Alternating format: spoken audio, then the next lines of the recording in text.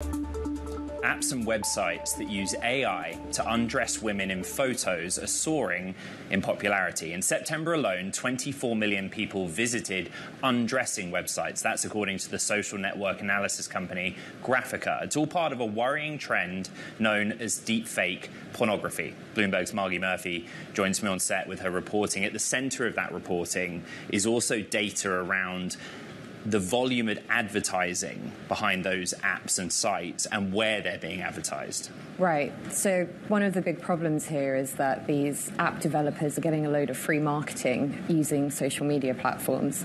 So we saw a 2,400% increase from last year, according to Graphica, of referral links on X and Reddit.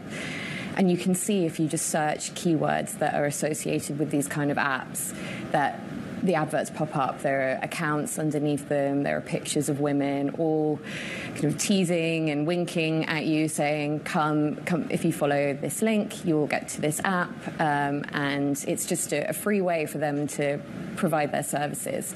But the social networks, since our reporting came out, have said that they're cracking down on it. But they've kind of had free marketing for a good year now. I mean, some of them have also paid for sponsored content on Google's YouTube, for example, and a Google spokesperson said the company doesn't allow ads that contain sexually explicit content. But Margie, the also really worrying thing is a lot of the people who are being sort of undressed don't realize ultimately, and also, I mean, of course it's a deep fake, so it's not actually real, but there's no sort of legal recourse to this from a federal level at the moment. Absolutely. There's no federal law at the moment that prohibits non-consensual deepfake pornography. And it's something that people I've interviewed about this, researchers, experts in AI, are really concerned about, because we've heard for years about celebrity deepfake pornography, which is awful. But now we're really seeing normal people becoming part of this story.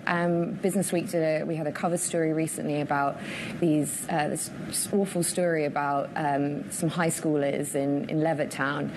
And they were deep-faked. They actually found the person who deep-faked them. But it's just one story that I think will just keep happening, and we're just going to see more of it because there's no legal recourse for victims, and the technology is just kind of spiraling out of control, really.